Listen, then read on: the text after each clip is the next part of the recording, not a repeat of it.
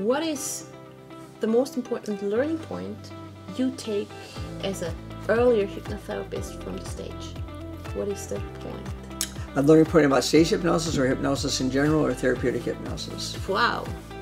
Because there's a lot of different things you can look at there in terms of, I know you're looking at some questions from last night. Probably from the stage, I would say.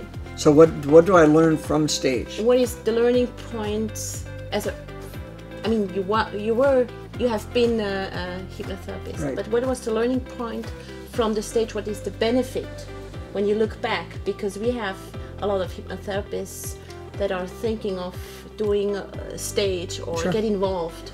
Well, I think a big learning point is your confidence. Yeah. You gain, as you're successful on stage, you gain confidence in your ability to hypnotize. So right now, I take on all comers. You know, if a person really wants to be hypnotized and they're ready for it at that time, I say sure.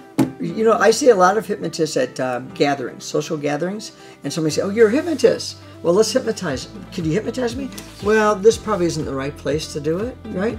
Well, that shows me they're probably not very confident in themselves and their ability, and they don't want to fail. And granted, you do not want to fail. So the more things you do in a demonstration that you're successful with, the more risk you're willing to take when you go back to your office. Because it's worked there, and bottom line is, we did this last night. We did something where I had Nicole do part of the hypnotic induction in High German. Swiss German, sorry. Yeah. In Swiss German. And I told the students on stage that I was going to interpret what you were saying. Well, she did it in Swiss German, and I just interpreted what I thought she was saying, but it was hypnotic related. And a couple of times she told me that what she was saying in Swiss German was very close to how I was interpreting it. But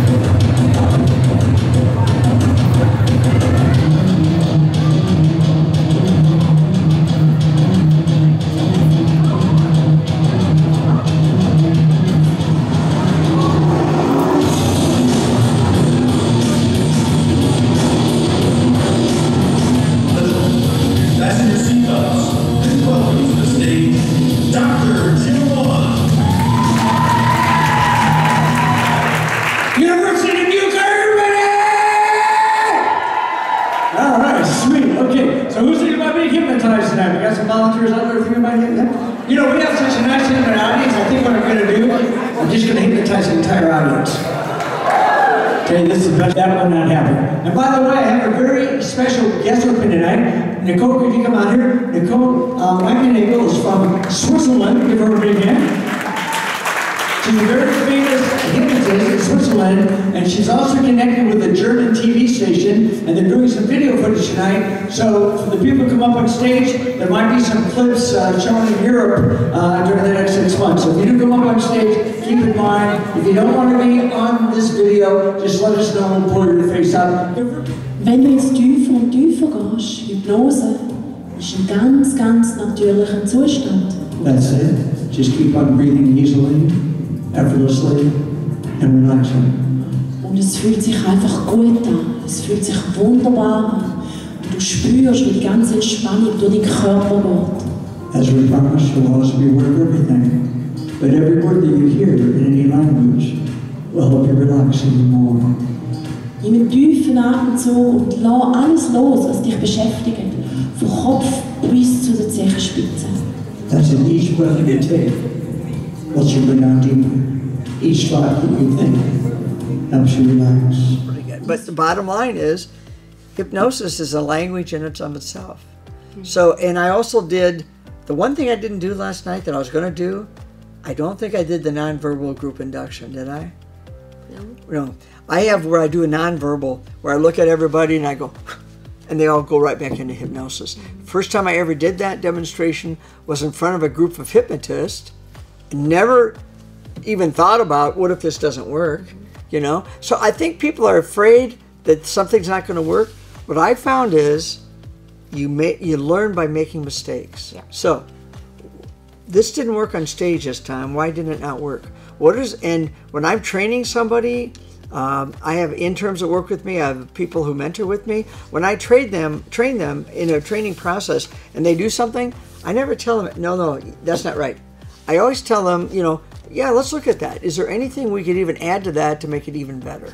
All right? Because bottom line is, you're not really doing things wrong, but you possibly could do things better and get the results that you want quicker and more prominent level. What do you think? That's a question that came up.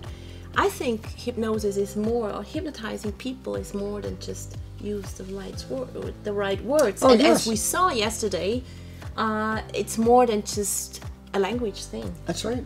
And much more. Well, number one, when you get up there and give your pre-talk, all right, you're not only selling what you're going to be doing, you're selling yourself. You have to have the people who come up, first of all, they have to be comfortable enough with you to come up on stage, all right? So if you don't get any if you do a demonstration, you have 100 people in the room and you're doing a demonstration for a Toastmasters group or for a women's group or a men's group, and you can't get anyone to volunteer, you're doing something wrong. You're doing something wrong in your presentation. So there are things that I've learned that you can do during a demonstration, like let's say if you just do a susceptibility exercise with the magnetic fingers. If Nicole's fingers come together, I might say, Nicole, could I borrow you for a second? Would you be kind enough to come up? All right. So I'm asking her. I knew already she's going to be a good subject. So the person comes up and says, well, I don't know if I can be hypnotized. Man, they're just like that. All right. Because you've already predetermined one thing about them, plus they give you the permission. So you already got 2 out of 3 things going for you. The next thing is the induction, and that's you've already succeeded twice. Once, magnetic fingers. 2, by getting them to come up, asking them if they'd volunteer. And if they said no, then I wouldn't have them come up. And the rapport. I think the That's relationship, right. Yes. the rapport is so important. It is. That's my opinion. That's right. Once you have a rapport, it's much easier to hypnotize. It's much easier to get volunteers. It's much easier to have the audience stay with you, because you've developed a rapport. I found that a lot of clinical people, and I was a clinical person, when they go out and do a demonstration, I was guilty of this at first, I would do just something very, very serious. Very serious. So it wasn't fun. It was wow, I can't believe that happened. But then when you add some humor to it, then they're laughing and have a good time. All right, so it's fun. You know what? I'm going to try. That's fun. I'm going to try that. All right. So you want to make it a learning experience, but you want to make it a fun experience. And actually, you never fail. I mean, even if it doesn't work out, it happened to me too, in front of a group. Then you say. See, I cannot go against your will. It's not a problem at all, in my opinion. And I did something last night at the beginning. 6 people have been hypnotized before. All right? I said, were you hypnotized by me? 3 of them had been, and 3 of them had not. 3 of them been hypnotized on stage by another hypnotist. Well, I did an instant, all 6 of them. The 3 that I hypnotized before went just like that. 2 of them went somewhat down, and the last one did not go down deep at all. So that just goes to show me that there's some hypnotists out there doing shows that probably aren't really representing themselves in such a way, because if Nicole's a really good subject and she trusts the person, she's been hypnotized by me before, she's going to be hypnotized by the next hypnotist just as easily. So and the problem probably is that the hypnotist that hypnotized the other 3 was really not experienced, didn't have them down into a very deep level. There are a number of different reasons why. So but I went right on, and 3 of them jumped up and did what I told them to, and the other 3 didn't. But the other 3, out of the other 3, 2 of them I kept on stage and were okay subjects. The one gentleman I sat back on the right, but the other 2 I kept on. And by the time I get to a point where I wanted them to do different tasks, they were deep enough that they were able to do them. So next time around, whether it's you, whether it's me or somebody else, if they're comfortable with that person, they're going to allow them to hypnotize them, and they're going to be slam dunk.